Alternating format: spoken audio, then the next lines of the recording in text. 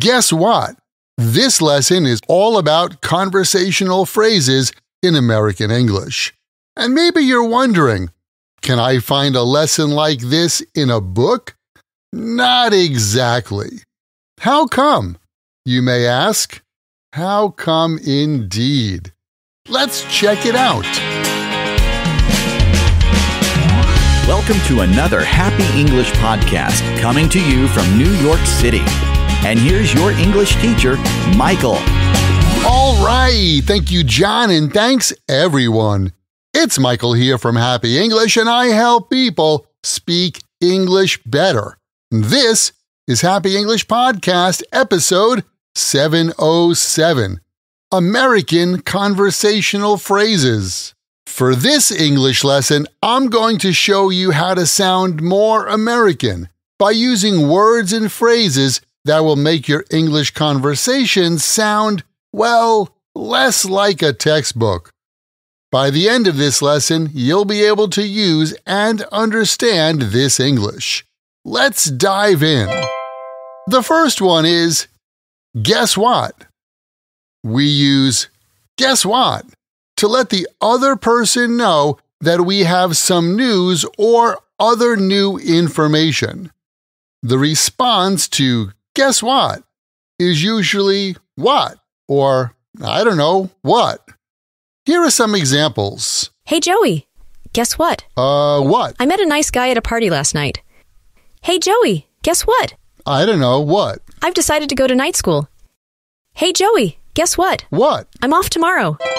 Sometimes the response to guess what is your guess. In other words, when you hear guess what, you may try to guess what the other person's news is. Hey, Joey, guess what? Let me guess. You have a new boyfriend. How did you know? Jack told me.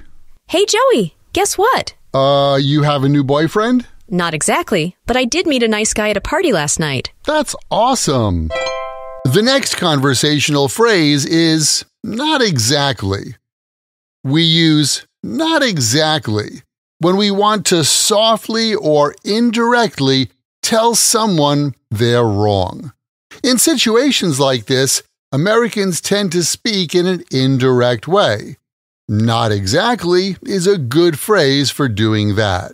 For example, Hey, Joey, I heard you were going to start your own business. Not exactly, but I'm just thinking about doing something new.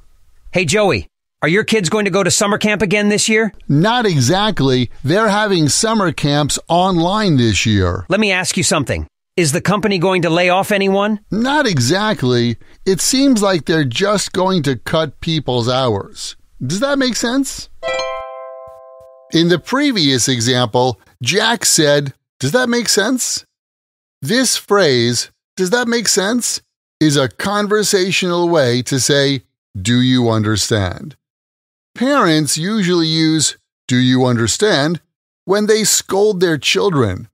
A boss or manager will use "do you understand?" when they scold an employee. Sounds heavy, right? "Does that make sense?" is less direct and a more conversational way to check understanding. Let's look at some examples. When you want to add numbers in Excel, just highlight the cells and click this button. Does that make sense? Makes sense. Thanks. It's easy to get to the library from here. Just take the M3 or M4 bus and get off at 42nd Street. Does that make sense? That makes sense. Thanks. After you put the cash in the ATM, the machine will verify the amount for you, and then if it's okay, just click OK. Does that make sense? Sorry, I don't get it. Shouldn't I put the cash in an envelope first? No, you don't have to. How come? How come? How come is a casual way of asking why. Sometimes why can sound too direct or strong. So in conversations, we prefer to use how come. For example, I'm not going to the party tomorrow. Oh no, how come? I just found out I have to go to a meeting tomorrow night. I don't want to go to that restaurant. How come? Because the last time I was there, the service was lousy. We can also use how come when we form a question. And it's easy too. You just put how come in front of a sentence. Here are some examples. How come you're not going to the party tomorrow? I just found out I have to go to a meeting tomorrow night. How come you don't want to go to that restaurant? Because the last time I was there, the service was lousy.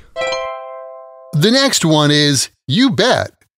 We use you bet to mean sure or yes as a conversational response to a yes or no question or a statement. Let's look at some examples. You want to go to the diner? You bet. Are you ready for your vacation? You bet. Oh, this pizza is good. You bet. The next one is gotcha. Gotcha is the casual conversational pronunciation of I got what you said. I got what you said. I got what you said. I got what you said. Gotcha. Gotcha means I understand.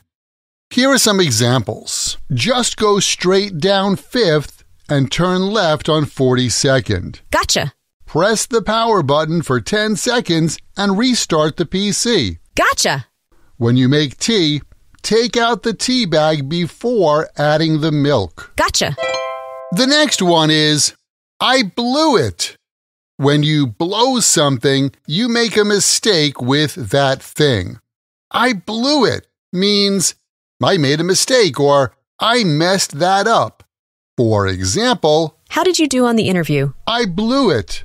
Did you have fun on your blind date? Nah, I totally blew it.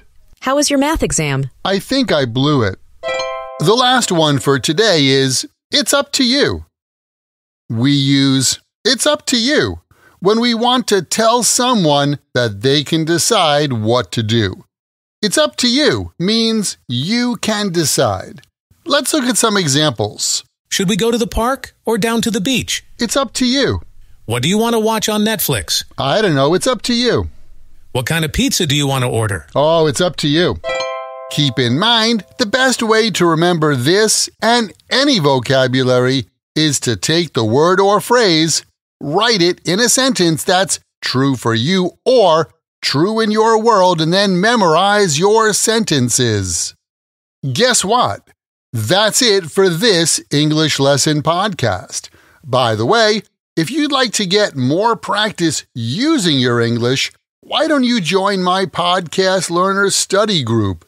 There, you can make new friends, join me for live group coaching every week, plus get the PDF transcript and audio download for every Happy English podcast in the past and in the future.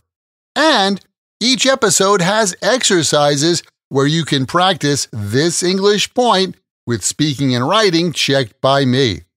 To learn more or to see some of the example sentences from this lesson, just visit myhappyenglish.com and choose Podcast Lesson 707. Remember, learning another language is not easy, but it's not impossible, and I'm here to help you on your journey. This podcast was brought to you by Happy English. Please visit myhappyenglish.com. Show your support for Happy English by leaving us a review. Get English, get happy, Happy English.